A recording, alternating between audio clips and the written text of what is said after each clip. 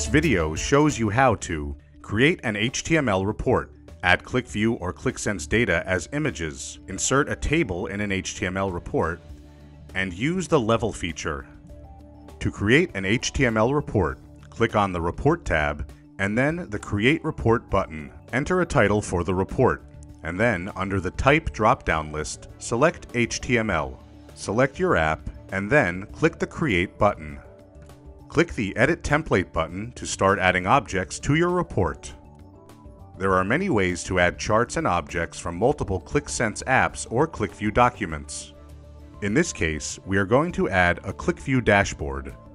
Enter a title and format it using the options on the toolbar. This will automatically generate the HTML tags.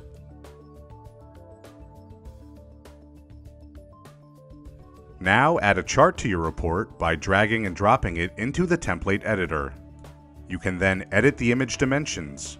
In this case, we are reducing the size of the image to 70%. Click Preview to see the result. Now let's add an HTML table to your report.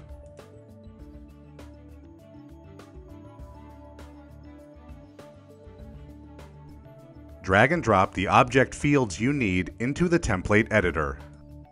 This will automatically generate the HTML code for the table. You can format the text style using the toolbar or using HTML code. Click the Preview button to see your updated template.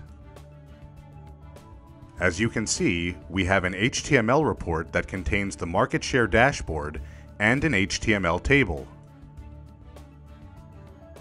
You can also add levels to your HTML reports. In this case, we are going to add a region level. You will need to add level tags at the beginning and end of the objects that you want to include.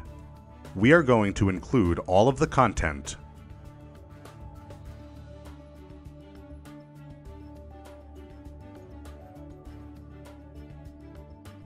Drag and drop the region field into the template editor.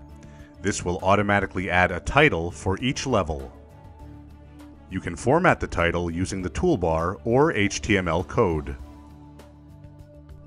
Click the Preview button to see your updated template. The report is now divided into different levels for each region.